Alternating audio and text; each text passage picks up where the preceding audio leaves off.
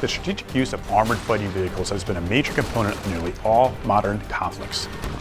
In this episode, we look at how tank warfare has evolved into its current applications.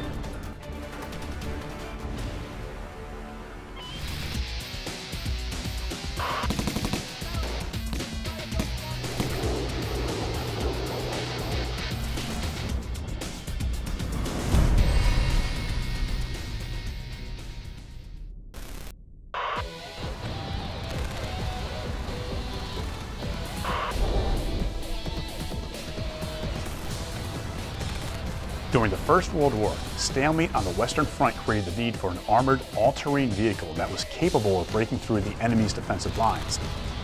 As a result, tank warfare was born. Introduced onto the battlefield in 1960, the tanks of World War I essentially took the place of horse-mounted cavalry units. Their role was to charge across an open field, break through an enemy defenses, and disrupt the lines so that infantry units could follow in their wake.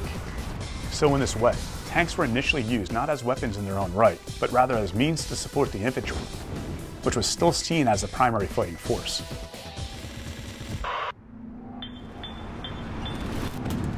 In World War II, tank tactics started to evolve as military commanders began to adopt the idea of using the tank as a primary weapon. This concept was embraced early on by the German military, who employed it to great effect in their Blitzkrieg campaigns.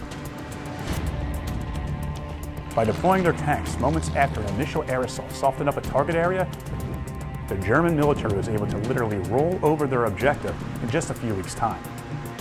These early German successes were, of course, recognized by the Allies, who also began to place greater emphasis on tank warfare.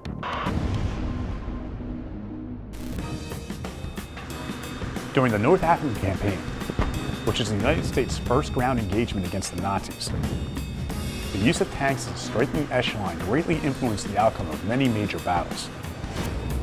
One of the most important was the Second Battle of El Alamein, where more than 1,000 British tanks, working in close conjunction with the infantry, artillery, and air power, crushed the Axis forces and helped turn the campaign into an Allied victory.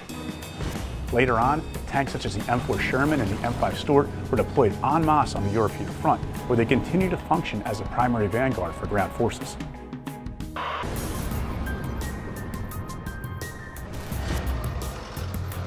Today, large-scale tank warfare is virtually unheard of. In fact, the last major tank battle took place more than 24 years ago during the First Gulf War. Known as the Battle of 73 Easting, 12 American M1A1s destroyed 28 Iraqi tanks, 16 personnel carriers, and 30 trucks in less than a half hour. The reason why these types of engagements are now rare is because most modern conflicts take place in urban settings, where narrow streets and confined quarters are not conducive to large-scale tank battles. As a result, tank warfare tactics have largely transitioned back to providing support for infantry units.